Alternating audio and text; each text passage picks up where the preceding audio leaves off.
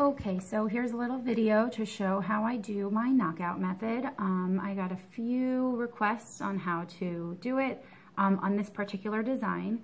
So here's the design that I've chosen. This is what we're going to figure out how to do. So let's get rid of this. And we're going to start from scratch.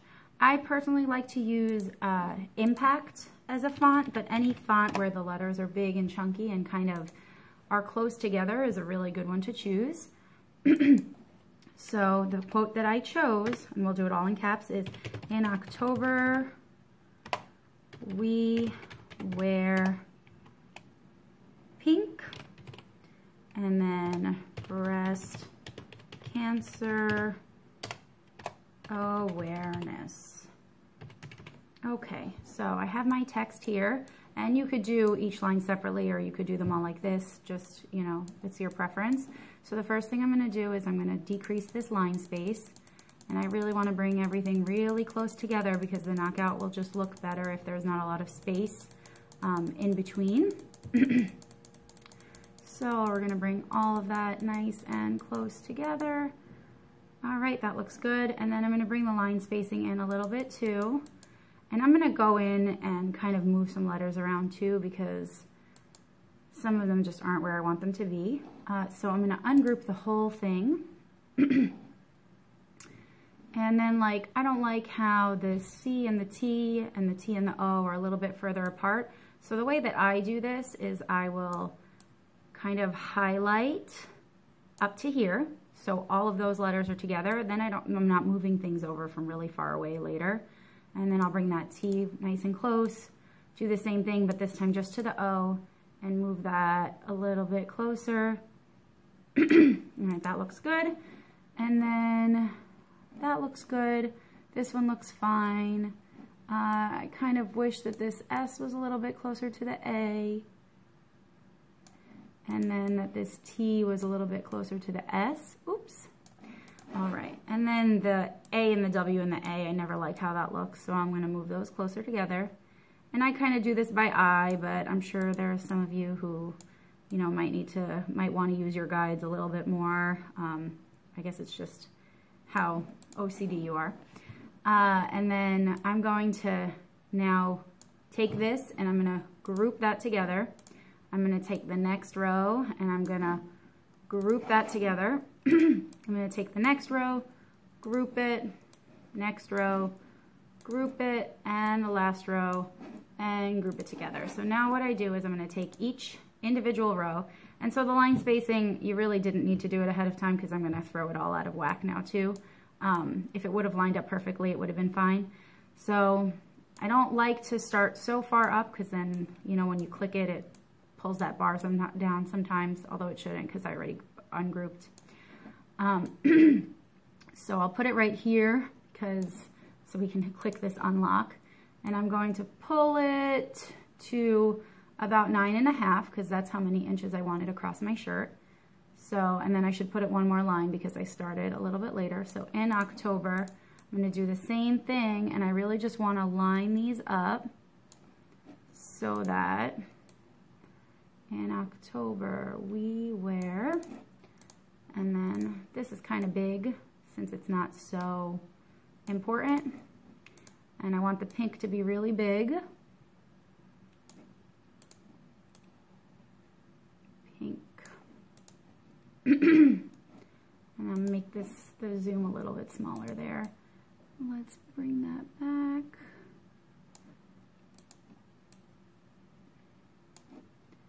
And breast cancer. And this is all just, you know, how you feel and what you think looks good when it comes to stretching it out. And I'll go back in and tweak some of this once I see it all together and decide if I like it or if I want to change anything. So in October we wear pink, breast cancer awareness. It is a little boxier, I think, than the last one that I did was. I'm just going to move it over a little bit so I can see it better. So I could change some things. I can make the wear a little bit shorter. I like the size of the pink. The October could probably be a little shorter too, so let's pull both of those up a little higher. And it really is just playing with it until you get the shapes that you like. breast cancer, I do want that to be nice and big because that is what we're raising awareness for. And I'll probably make the awareness a little bit smaller, just like that. All right, so some things that I've noticed now that it's all kind of bunched together right here is that the we wear is a little bit too far away from me. And a large portion of the ribbon is actually going to be cutting through there, so I kind of just want to move just a little bit closer. You still want it to look like two separate words, but I just don't want such a big gap. And then I'm going to group it again, and I'm going to pull it over so that it lines up at the edge. Oh, I have to unlock it again. All right, so there's a little bit more line. And there, you know, might be a little bit too much space for my taste. So let's squeeze it all back down together. All right, a little bit closer. That's a little too close. All right, so here's my design. So we're pretty much ready to go. And actually, you know, and this is, again, part of that OCD, depending on how much it annoys you, but the P and the I are a little bit too far away from each other. For me, I prefer them to be a little bit closer, and I could probably just move this N and K a little bit closer as well. Okay, so now let's regroup that, and I'm gonna unlock it and stretch it to the end. Okay, so now we've got this nice big box. Select all of it, and I'm gonna weld it together. All right, and then I have Design Space access. You know, depending on what you guys do, you can look for a ribbon somewhere, and actually I'll find it a little bit faster if I do breast cancer ribbon. And, oh, which ribbon did I use? It was right on the top last time. And this is the one I used. And I think it's actually something that I uploaded, not from Design Space, now that I look at it. And I'm going to change it to pink so I can kind of see where it is and where my placement is. All right, and I tried it like this initially, and it didn't really look good when I cut it out. So when I shifted it, it turned out really well, and it kind of really like got centered right over the pink is where that ribbon really showed up. So I really liked the way that had come out. So we'll do it like that again. And it doesn't have to be perfect. It doesn't have to be lined up exactly like mine. You can do it however you see fit.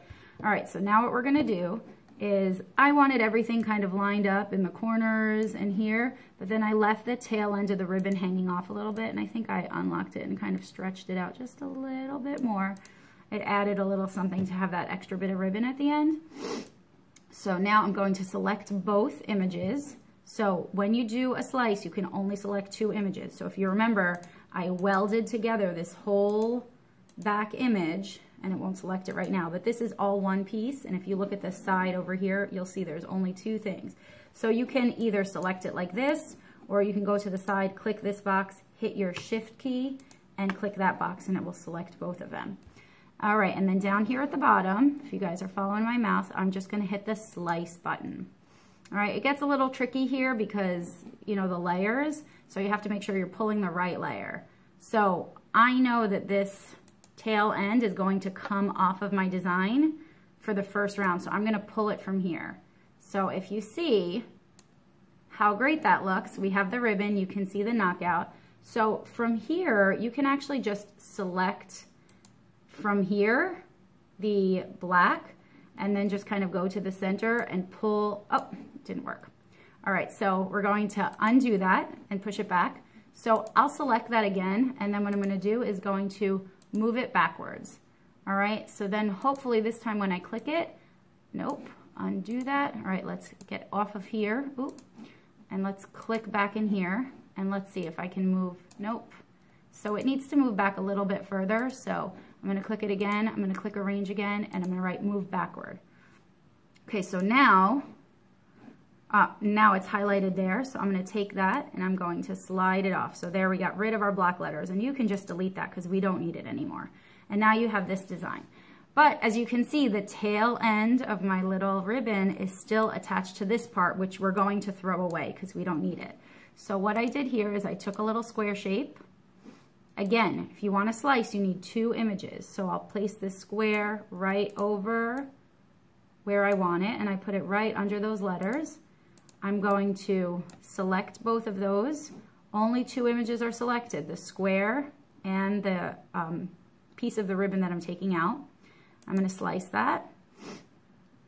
And then you can throw out the gray box, you can throw out the gray piece of ribbon, and we're just going to slide this over here. Great. So that is selected, and now what I can do, well, let's get rid of this first. So we don't need this anymore. Goodbye. Select that, hold down your shift key, and then select the ribbon as well, and I'm going to weld those 2 together, okay? So now if you see, when you go to your cut, when you go to your make it, you're going to have 2 pieces. You're going to have this, and you're going to have this, okay? So it's going to cut first the black and then the pink, or vice versa. So I'm going to undo that so it lines up again. All right, and then we're going to go to make it, okay? Just so you can see.